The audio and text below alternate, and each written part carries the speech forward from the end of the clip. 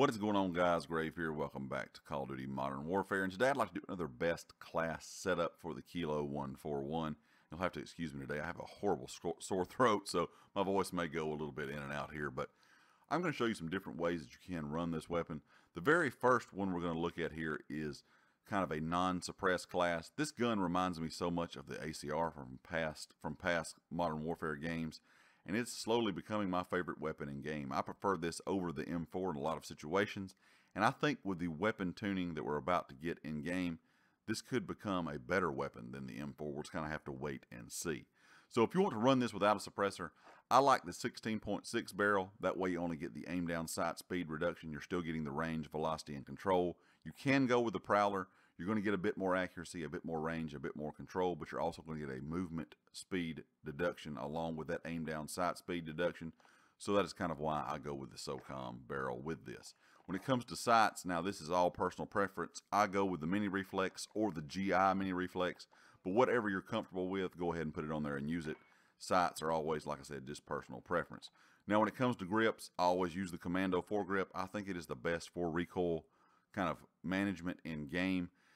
The Merc foregrip or the Operator or the Ranger foregrip are also viable options, but personally I feel that the Commando foregrip is one of the best grips in my opinion. Magazine, I run the 50 round mag. Now this will give you that 50 rounds, but you will get an ADS speed kind of deduction and a movement speed deduction.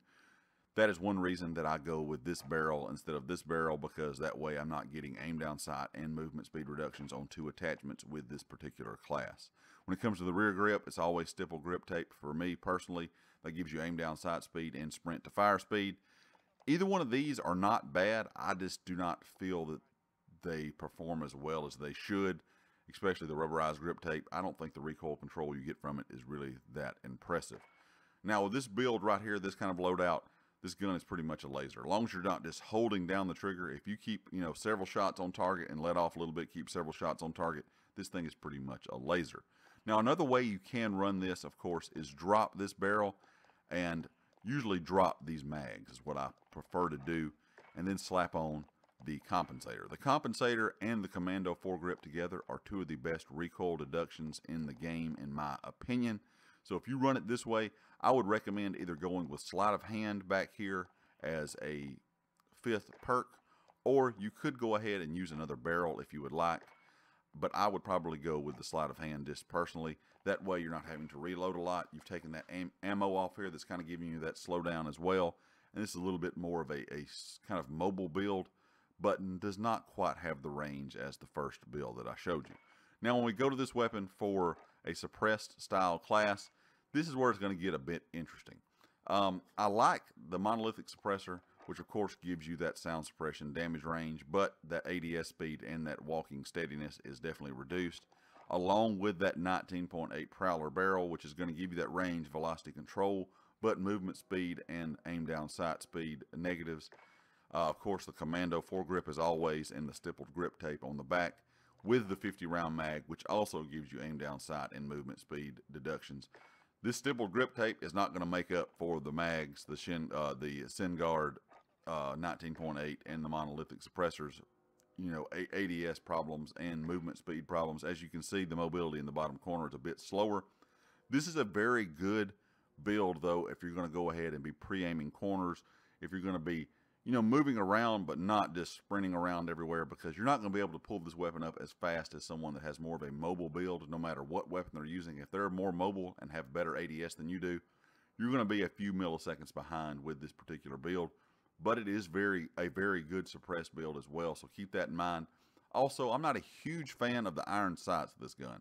That's another reason that me and this class set up particularly like this do not get along as well as some of the others that I have shown you. And one other thing you can do for a suppressor is go ahead and take that monolithic suppressor off, take the barrel off, and go with the ARMS Whisper barrel. Now this is a built-in suppressor. You still get that aim down sight speed reduction, but you get sound suppression and bullet velocity. You're not going to have the range you would have with the 19.8 and the monolithic equipped, but you can go ahead and throw on a sight. And this is more of a kind of well-rounded, well-balanced style class. You still see the mobility is down a bit and the control is going to be down a bit, but overall this is going to be able to be a little bit more mobile than the previous suppression build that I showed you. Anyway, guys, leave me a comment. Let me know what you think about the Kilo 141. Of course, if you like the video, hit the like. If you hadn't subscribed yet, please do so. Be sure to click the bell icon in the top right corner so you know when all my videos go live. If you have a chance to share the video, it would help out the channel a lot. Check out the new affiliate here on the channel, GT Racing. They sell gaming chairs, office chairs. Their information is linked down in the description below. And I'll catch you all next time. Peace.